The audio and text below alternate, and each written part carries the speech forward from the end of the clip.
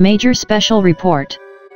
Former WWE manager/personality Dutch Mantel is claiming on Twitter that he's heard that WWE is for sale with negotiations happening with ESPN and Fox. The story has gained quite a bit of traction on social media in the last 24 hours.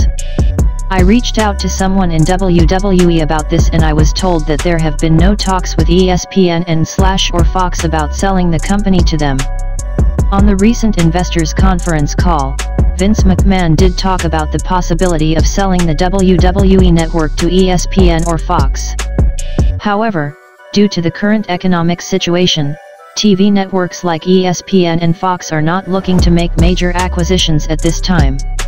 Over the last few years, McMahon has not shut the door down on possibly selling WWE, but it was more of a never say never type of answer whenever it has come up on investor calls.